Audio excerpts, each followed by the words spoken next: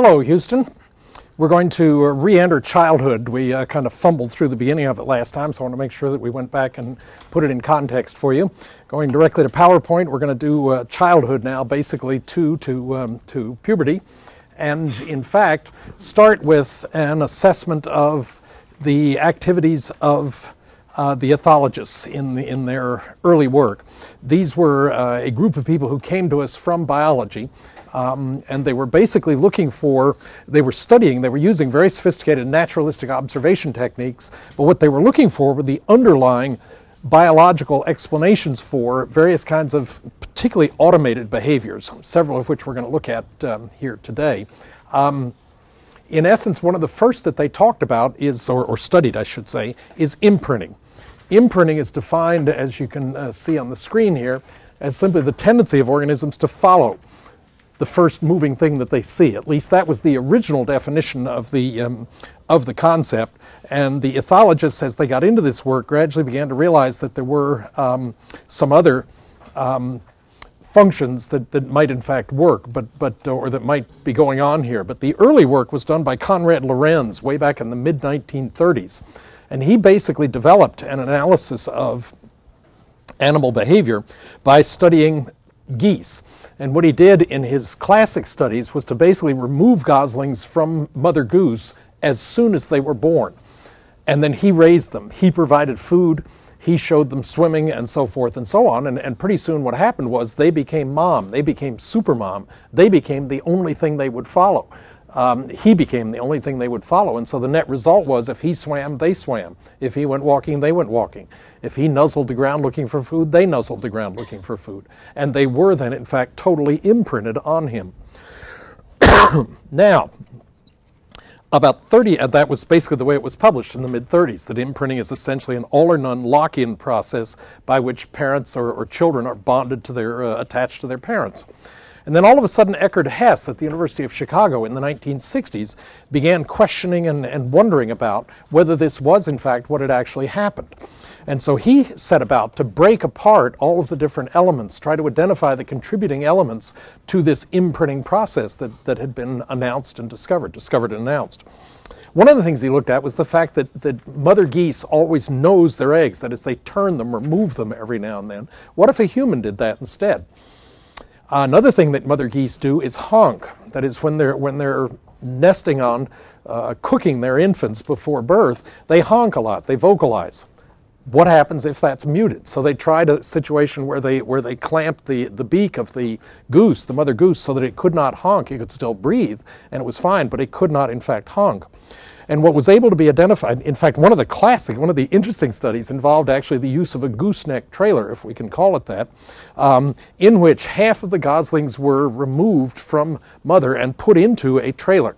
That is, once they were hatched, they were put into a gooseneck trailer that literally was clamped around the neck, loosely around the neck of mother goose. The result being that any time she moved anywhere, this little trailer of goslings followed right along behind her. And so they still had, they had the normal view of the rear end of mom waddling back and forth, but they didn't have to actually exert any physical energy to keep up with her. The other half of that brood did have to. That is, they had to actually struggle on their own mini geese feet to keep up with mom. And it turned out those were the goslings that were more strongly imprinted to her.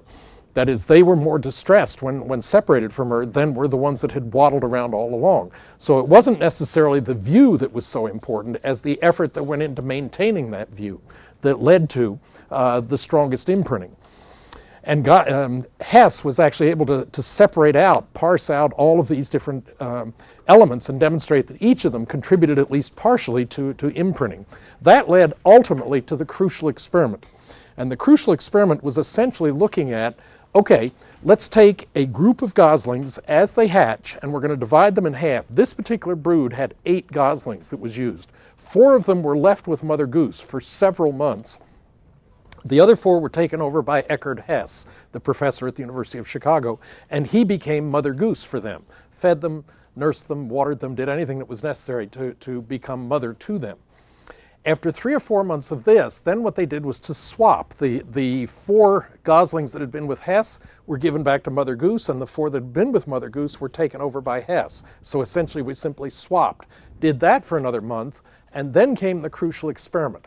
Now what they did in a large room was to put the goslings at the far end. They put Hess on one side and Mother Goose on the other side. I guess everything's on camera here now.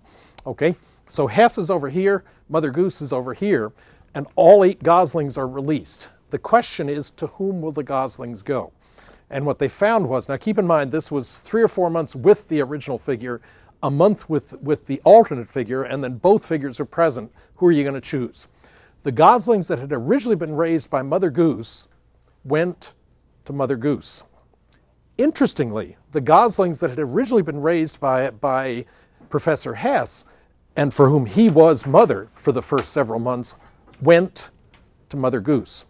So the point is that the modern day understanding of imprinting is now that it is a reversible or correctable all or none process, which, if you think about it, makes sense. Because if a piece of paper happens to blow through the barnyard at the right time and a goose gets imprinted on it, it's going to follow that piece of paper to its death. So in fact, you do need a potentially correctable process, and it turns out imprinting is. That if it occurs correctly, the imprinting remains, but if it doesn't occur correctly, the imprinting will in fact self-correct when the correct mother comes into view. Another process that we can also look at, in addition to imprinting, is a concept called critical period, which comes out of the work of the ethologists. One of the questions that was raised in the imprinting literature had to do with, is there a particular time interval during which this imprinting is most likely to occur? And the answer turns out to be yes, there is. The point is that it looks like this for goslings. That is, that there's about a 4-hour interval, 13 to 16 hours after birth, in which imprinting is most likely to occur. There seem to be 2 processes that account for why that occurs in that situation. First of all, attraction or curiosity is kind of in decline at this point, probably because the infants have learned that not everything that moves is necessarily interesting simply by virtue of moving. And at the same time, fear may be too strong a word, but certainly caution is growing during that same interval. So there turns out to be a window of opportunity about 13 to 16 hours after birth when imprinting is in fact most likely to occur, apparently resulting from the combined effects of these 2 other processes, which are in one case growing and in the other case declining at essentially the same time. So this in turn led to the concept of a critical period. And it does seem to apply to imprinting. There's a related process that we can also talk about, and that is what's called maturational readiness. Maturational readiness refers to essentially the time in the development or maturation of an organism when it is most likely to be sensitive to or responsive to new experiences. We can tie this directly to humans very easily with things like reading. And it turns out that for reading, there's a very specific response as to when is the best time to actually teach an infant to read. And that is shown by this particular graph. What this demonstrates is that humans experience a point of maturational readiness relative to preparation for reading at the mental age of about 5.5. We're going to talk about that more later, but essentially what mental age refers to is the average age level of the person who can do any particular skill. Or the other way to put it is the average skills that a person is capable of at any particular age. And so in terms of reading, it is best if we implement it or start training in reading at about age 5.5. That turns out to be a reasonably important process. A number of years ago, I had a neighbor who had a son who somehow she discovered was bright. That is, he was tested at age 3 or 4, and she was announcing widely around the neighborhood that in fact his IQ was somewhere around 130, i.e. that he was quite bright.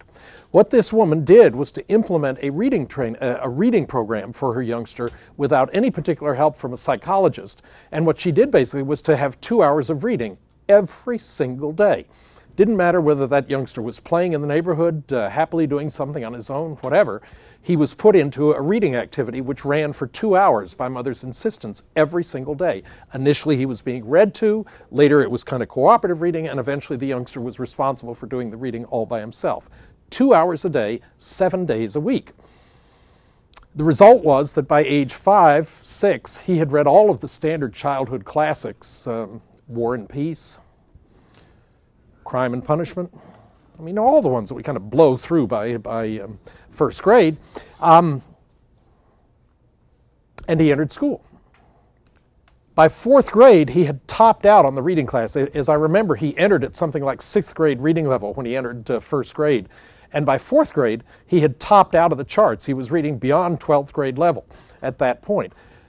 The ancillary effects of that training were particularly ineffective. He was socially very insensitive. He was an uneasy child to interact with, first of all. Secondly, he was way behind in math, in the physical sciences, in the social sciences, in writing and English, and so forth. The net lesson was that by fourth grade, he was so unbalanced, if you want to use that word, in terms of his various excellences, that they had to put him into a learning resources center.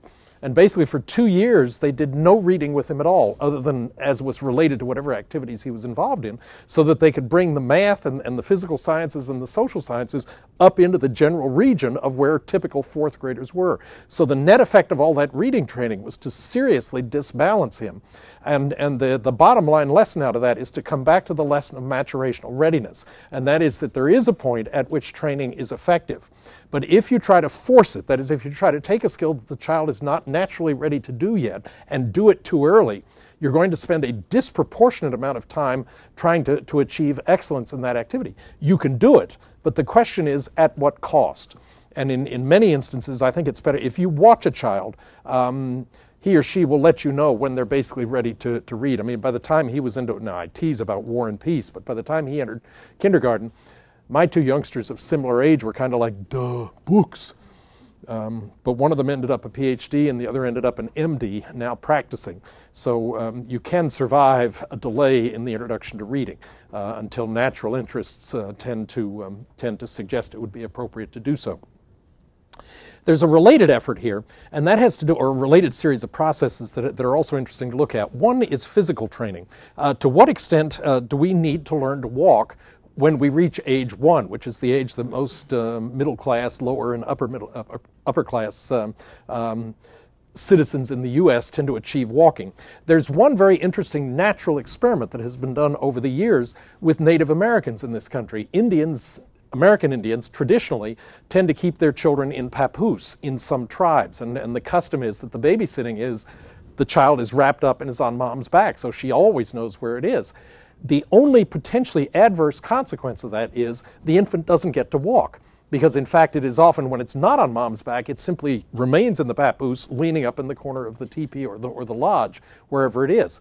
The obvious question is that if they're kept in there until, say, age 2 or 3, is there any obvious retarding of their ability to learn to walk? And the answer is basically no.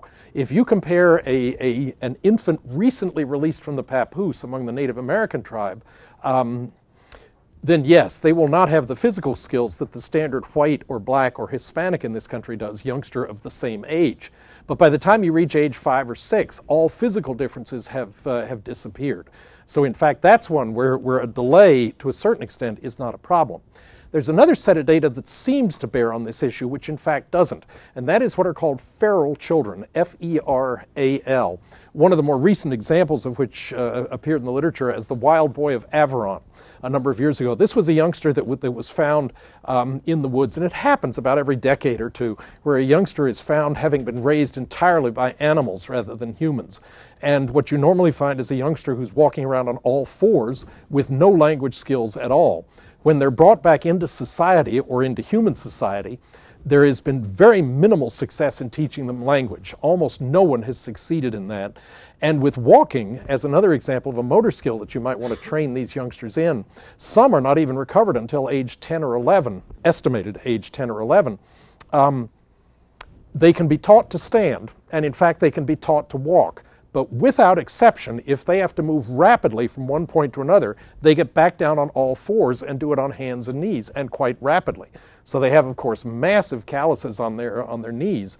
But the evidence then suggests or would seem to suggest, that walking does seem to experience a critical period, or I should say a point of maturational readiness, and potentially a critical period.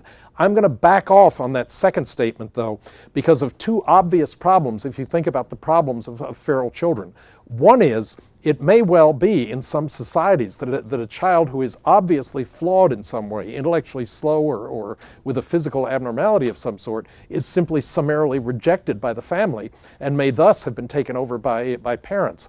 Alternatively, I think we could legitimately question the intelligence of parents who would let any child be taken over by children. And given the inability to know what actually happened back in family situation, there's no essential way for us to know for sure what's actually happened in the training situation originally. So we don't tend to concentrate a great deal on the feral children. The literature looks interesting, it just doesn't tend to help us very much. Now let's go back to the screen that I messed up there for a minute, but we're back on it again here now, and look at emotional development in children. There is an amazing array of emotions which develop, and if we've got a nice graphic slide, we can put it in there, and otherwise we'll just skip that for now. But in essence, this, ta-da, every now and then the technology works when they and me actually communicate effectively.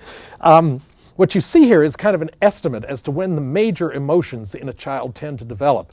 But very early on in a child's birth, life I should say, you begin to understand when they're happy and when they're not happy. What amazes me is the staggering array of negative emotions that child end up developing. Anger and fear and envy and jealousy and you name it, the full array is there fairly early on in a child's life. And we're looking there at months, not years, so that these are separate emotions that develop quite rapidly in a youngster. You're going to notice that there's a marked increase in the diversity of emotions as a child ages.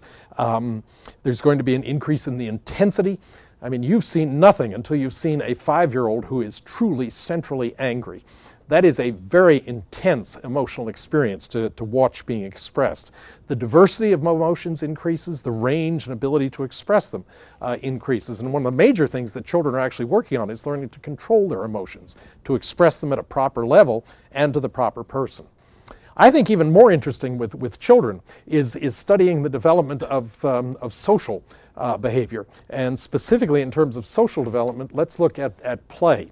One of the difficulties that we've had with play is actually defining what we mean by play. One group of investigators defined it as whatever children do that cannot be considered as the serious business of life: sleeping, eating, eliminating. The developmental psychologists who were associated with that definition are internationally known.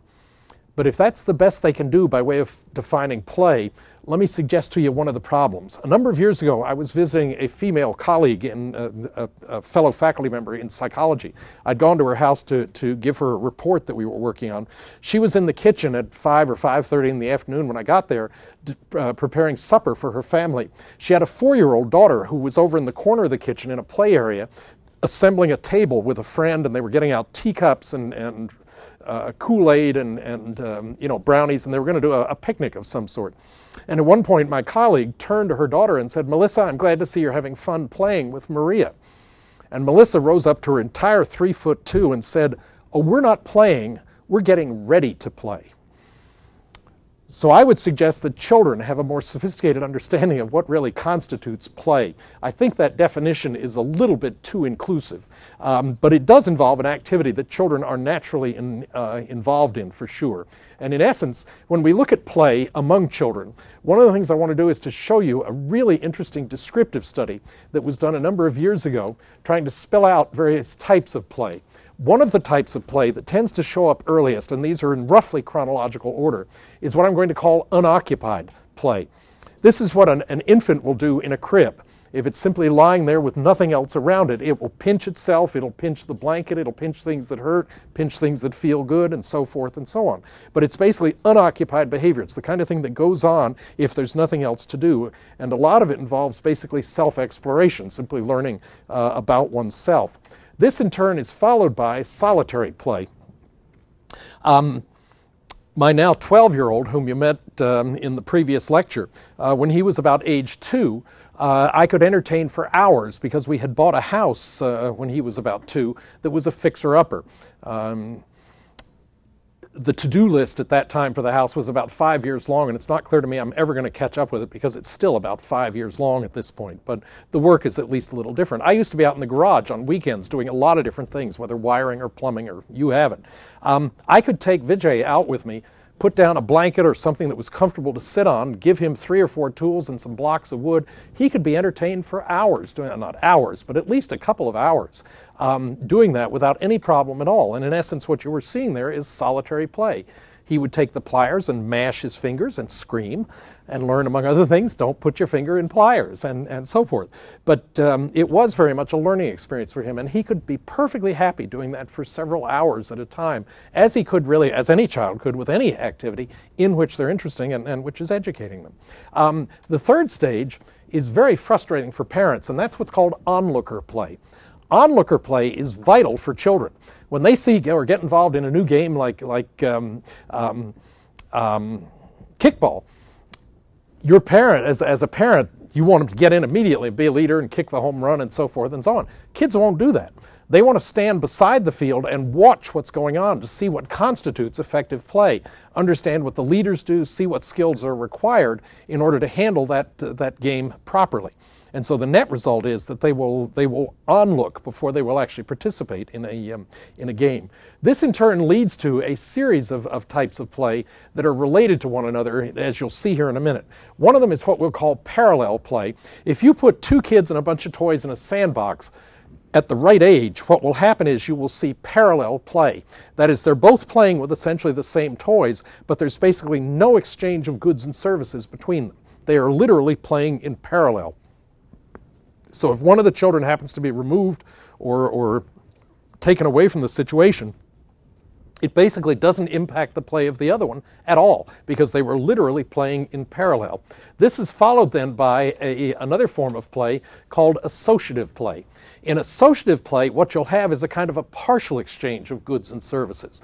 In that case, if they've got an electric train or they've got a set of toys or something, particularly with the toys, if they're out in the sandbox, they may develop a very elaborate village with roads and tunnels and everything else, working to a certain extent together. Although one area will tend to be more developed by the one child and the other by the other. And you'll see a certain amount of exchange of goods and services. Things that happen in one area may or may not impact what's going on in the other area, but if they don't impact it, it's not a particularly unusual problem for the play of the other child. The final type of play is what we call cooperative play. Here's what you have when you're looking at things like hide and seek, a totally interactive kind of game. It's a single activity. It involves the same materials, and in essence, it involves potentially a large number of children. But if you can think back to hide and seek in your neighborhood, if you ever played that, it always involves one person who is whose responsibility is to search out and find the other youngsters who are hidden out around in the neighborhood.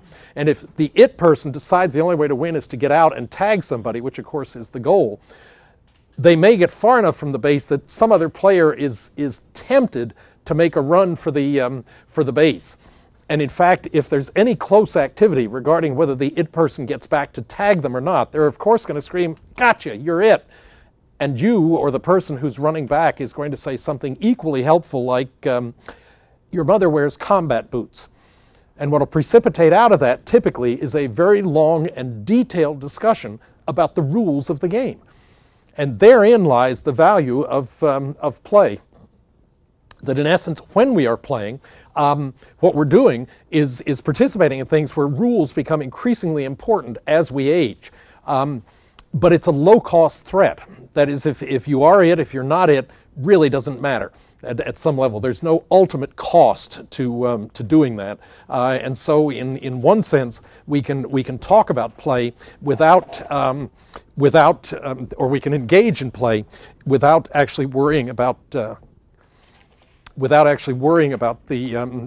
cost to the individual in that situation. So in essence, the reason I'm out wandering around the booth is that I wanted to show you another curve here in just a minute, and I wanted to be prepared to have something to actually show you, so I borrowed a book. Let's jump now into looking at adolescence, and it's going to take me a second to get the right computer screen on there, but we will do that here hopefully very shortly. I'm going to try a brand new system for bringing up another program, and then we'll put you on screen here. And now we're ready to go. So we'll talk now about adolescence, basically the age from 12 to 22. We run into an immediate problem with adolescence, and that is a definitional problem. You know, many of you in the viewing audience, having just gone through escape from parent suppression into adulthood, that there is a very mixed set of responsibilities that are involved in being an adolescent. And even quite recently, there have probably been situations where you were treated almost like a child in some ways, and the expectations were very low, and it was, oh no, I'll do this or that or the other thing. And yet other situations where you expect to perform totally as an adult, fully responsible for what you were doing, and so forth. The point being that in essence what that leads to is a definitional problem. And when we start talking about adolescence, we run into some very interesting difficulties in trying to define what it is that we're actually doing. One of the ways to define adolescence is to define it biologically. And when we do that, we tend to do something like defining it as the years of life between the puberty and the ceasing of bone growth. Those are two biological markers that are sometimes cited for the beginning and the end of adolescence. The difficulty being that there are gray borders on both of those, because when we humans reach puberty, are we really talking about the onset or the completion of puberty as the beginning of adolescence? What most people tend to mean when they talk about the beginning of puberty is ejaculation for little boys becoming men and menstruation for little girls becoming women. However, if you really press people, what they really mean is the ability to reproduce, and that is not marked by the initial ejaculation or the initial period, usually. So there's a problem. There's a gray period of several months in there that in fact represent various stages of the beginning of puberty or of puberty itself. The one thing that I would drop in there with is the myth that a female cannot become pregnant on first intercourse is simply not true.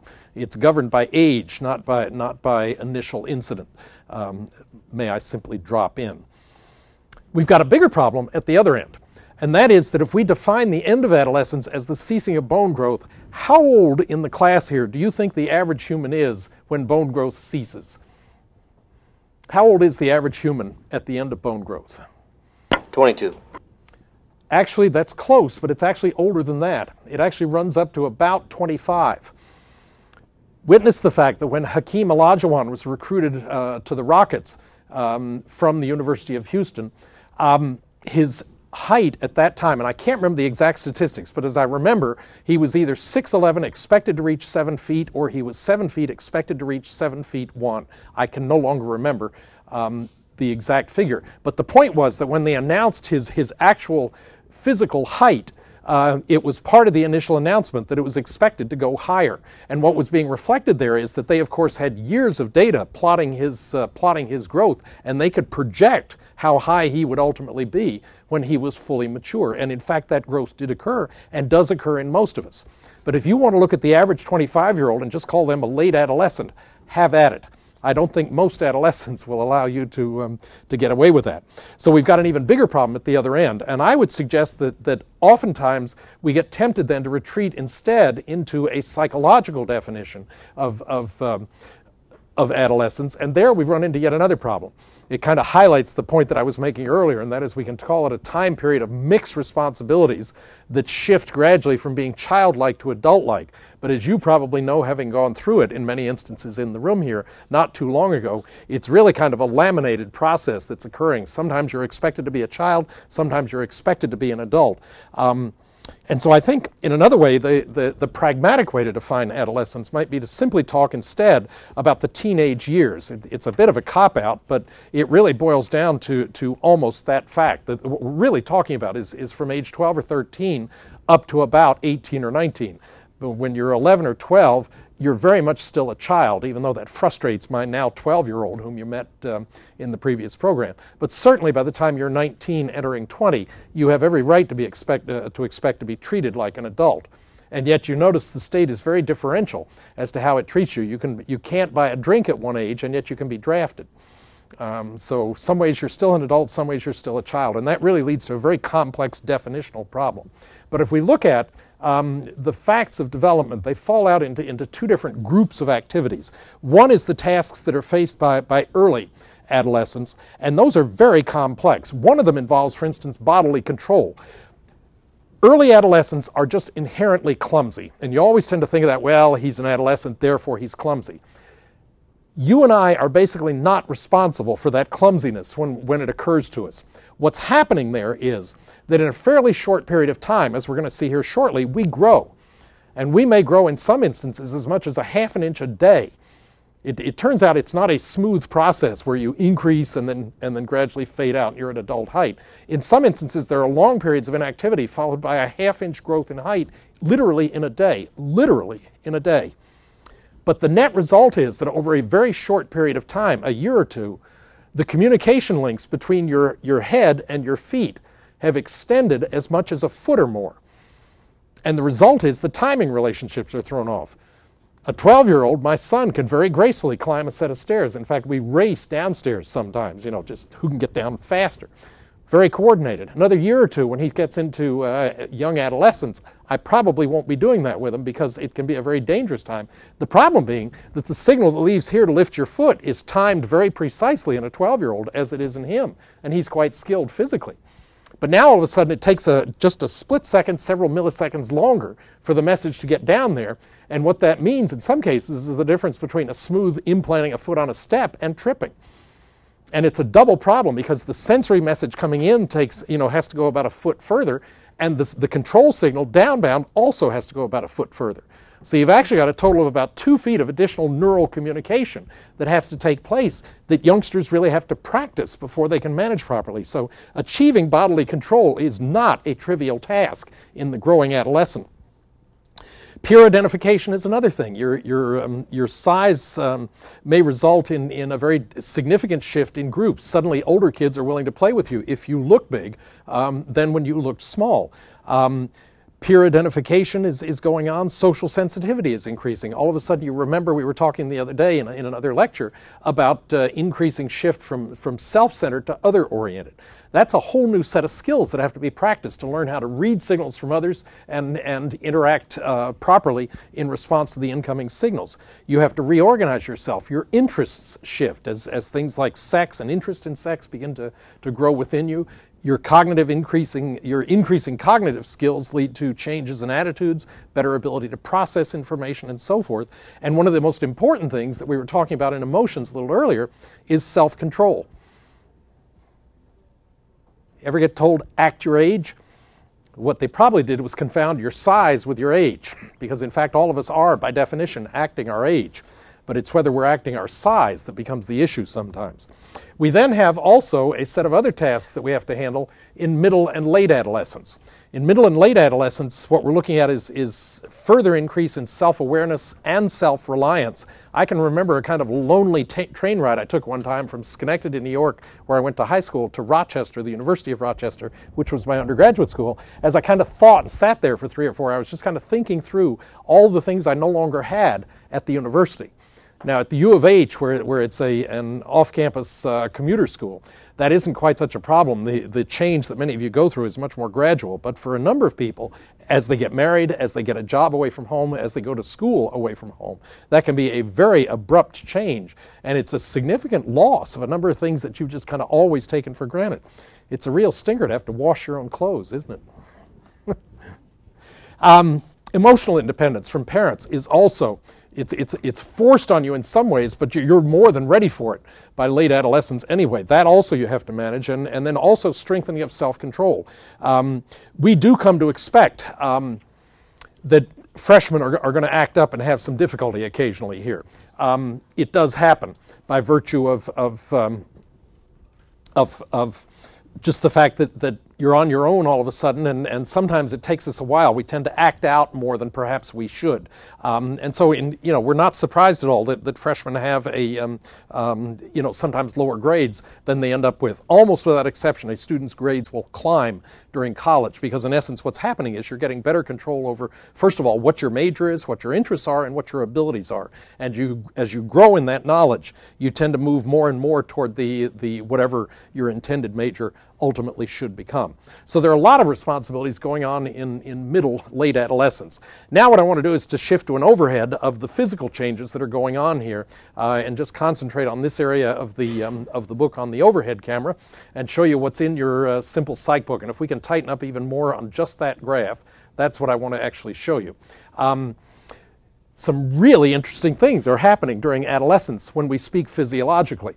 First of all, the neural system is still at 100%, no change. Body size is going to go up, but the reproductive organs are going to go from 10 or 15% of adult size to a full 100% adult size by age to 18, 20, or 22.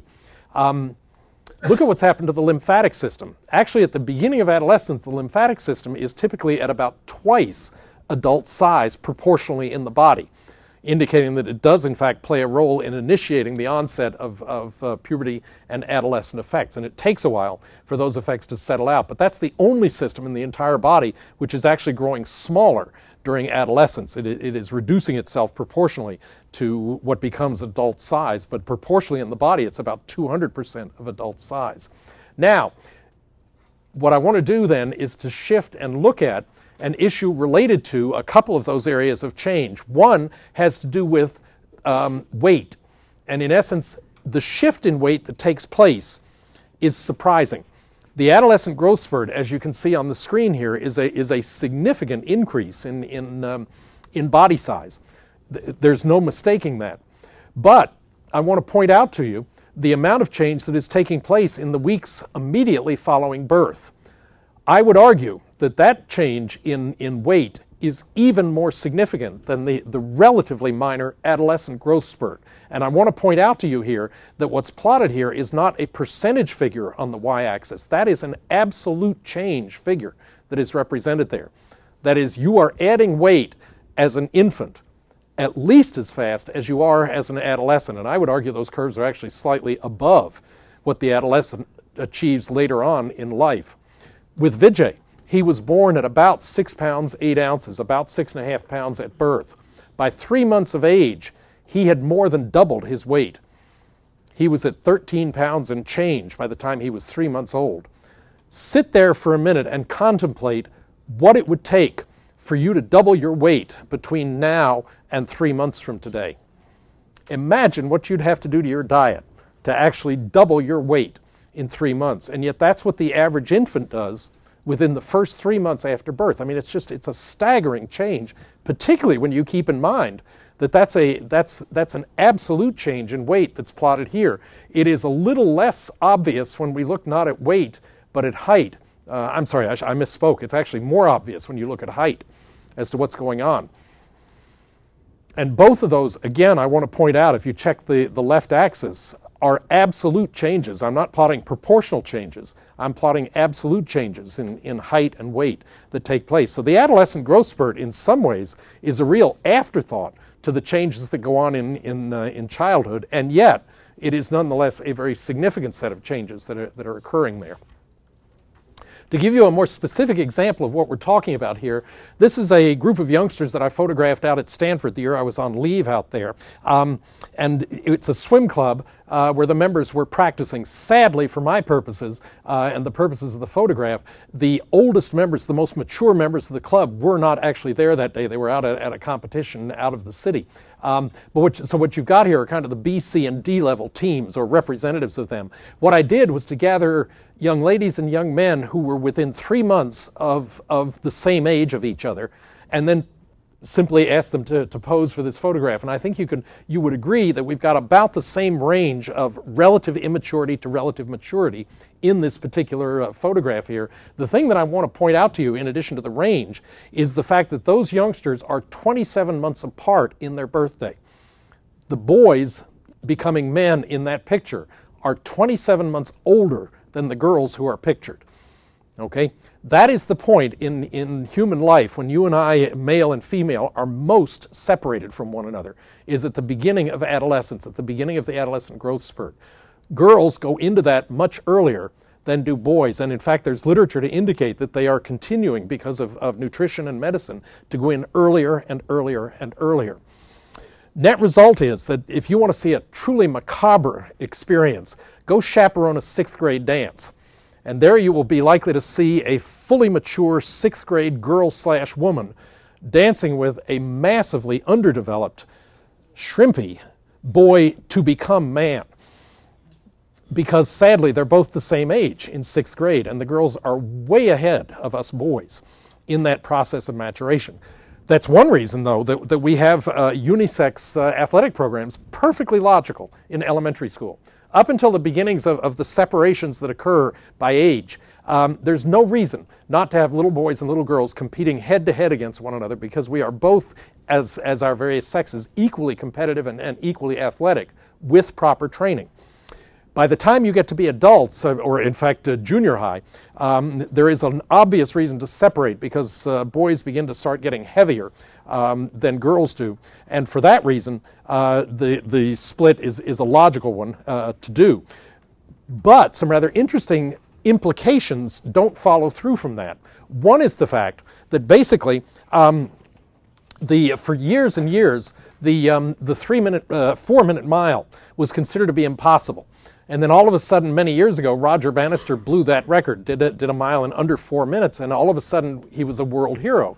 But now it's down, the men's record is down around 3:50, 3 minutes and 50 seconds to run a mile. And people don't think about that anymore. If it's 3:59, hey, kind of slow today. For women, I guess what I'm suggesting then is that the male's curve of performance is flattening out in all of the run events. And if you look at the breaking of records, the time intervals are getting longer and longer, and the times are beginning to flatten out on all of the major events. Not so with the women. Particularly on the longer runs, the 5,000 and 10,000 meter runs and the marathons, the 26 milers, those times are continuing for women to improve. And I read one sports article 6 months or a year ago where the person had actually laid out what's happened to the times, men versus women. And the projection is of that sports authority that in fact the women's times are eventually going to equal and potentially exceed or better, be shorter than the men's times, particularly on the longer distances. So I can see what's going to come is that someday when we run a marathon, we'll have the men's times and the women's times combined. That is, we won't separate it. And then what's going to happen, I'll predict, and I'll be dead before it happens, is that we men are going to be beaten all the time, and we're going to insist on separate times, so we'll have men and women again. But then what's going to happen is the women will be running faster than the men are. Mark my words, and none of you are going to be around to see that happen because the curves kind of project for a ways. But there are some rather interesting things that come out of studying even physiology in elementary school. Now let's look at another area where there's been some rather interesting activity among adolescents, and that is the moral development. That is essentially how we go about combining reasoning and feeling and action, particularly in controversial situations. One of the more interesting theories was developed by Lawrence Kohlberg starting in the 60s, and with research that ran on for about 30 years. He basically defined 6 stages or types of moral development that he thought we engaged in. And he did so by using stories like the following. One of them was, in Europe, a woman was near death from cancer. One drug might save her, a form of radium that a druggist in the same town had recently discovered. The druggist was charging $2,000, which was 10 times what the drug cost him to make. The sick woman's husband went to everyone he knew to borrow the money, but he could only get together about half of what it cost. He told the druggist that his wife was dying and asked the druggist to sell it cheaper or let him pay later, but the druggist refused. The druggist said no. The husband got desperate and broke into the man's store to steal the drug for his wife. Should the husband have done that? Why?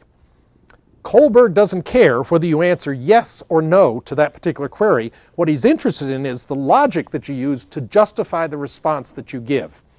In the pre-moral stage 1, that is the least sophisticated. That's essentially a kind of a black-white logic that is used, and essentially right is defined simply by praise and punishment.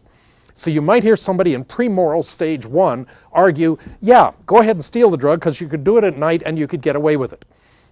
Or you might hear them argue, no, you should not steal because the store, the drugstore probably has a burglar alarm, and if you break in, the alarm will go off and the police will catch you. So right and wrong is defined strictly in terms of it's okay to do it if you don't get caught, it's not okay to do it if you do get caught. Kohlberg himself gave a seminar here at the university about 4 or 5, 6 years ago before his suicide death.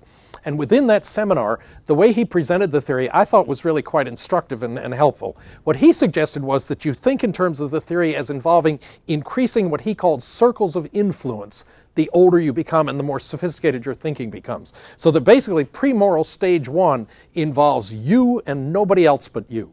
Okay? Stage 2 involves basically you and the wife in that particular example. Here what we might hear is something like, at the time of marriage, they performed a social ceremony in which each agreed to love, honor, cherish, and respect the other individual, and to protect. And so the net result is that if she's sick, it's his responsibility now to do his job, to protect her, to help her.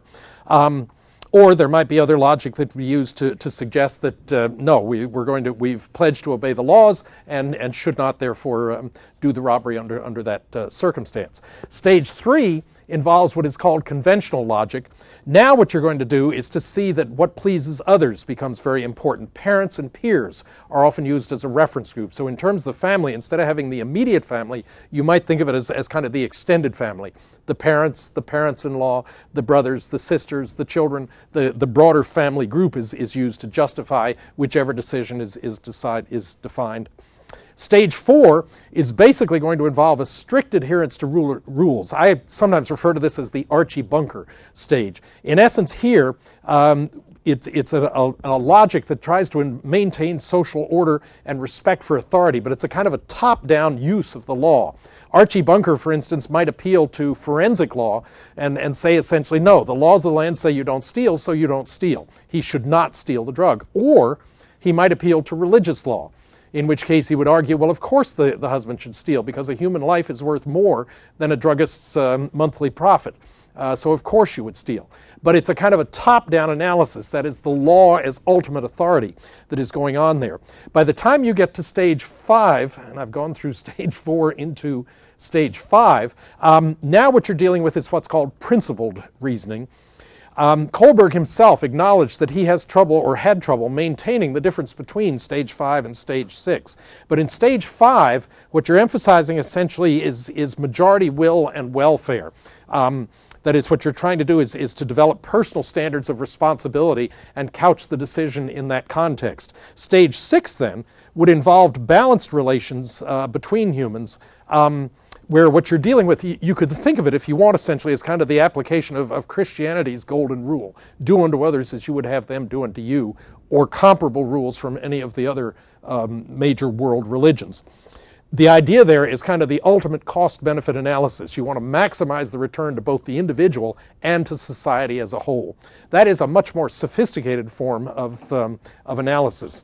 In your book there, you have a curve, and unfortunately I don't have a slide for that either, I believe, which shows you essentially a curve involving the age at which each of those styles of reasoning is actually used. And if we can just tighten in on that graph alone, in essence, what that graph is suggesting is that by the time of early adolescence, the developmental processes are pretty well complete. That is, where all of us are engaged in pre-moral logic initially. Subsequently, by the time we enter adolescence, we are remarkably stable. That 20% of us engage in principled logic, 60% of us engage in conventional logic, and another 20% engage in pre-moral logic. There are some fools on the interstate even today driving who will not let you merge with oncoming traffic. They are legally breaking the law when they do that. Somebody on the interstate is legally required to allow you to merge. Lean out the window and tell them that the next time that happens. But there is evidence of pre-moral logic when we look at the behavior of adult humans. A couple of other things that are interesting relative to this theory. One is that Kohlberg himself always maintained that you function at a given level, period. Let me pose a problem for you. At the in the neighborhood where I used to live off West Belford, there was a place where a residential road crossed West Belford with a traffic light. If I was coming home at night at 3 in the morning and that traffic light is red and I can see half a mile both directions on West Belford and there's nobody moving, am I going to wait for that light? Would you? I wouldn't. I would run it, and did. Would I do it with a policeman there? Not a prayer. So I'm clearly rationalizing that at the level of stage one. But I would like to think, and you probably would also agree, that you lead your lives at a much more sophisticated level. So that's an argument. Are we always at one level, or is that just the maximum level that we can reach?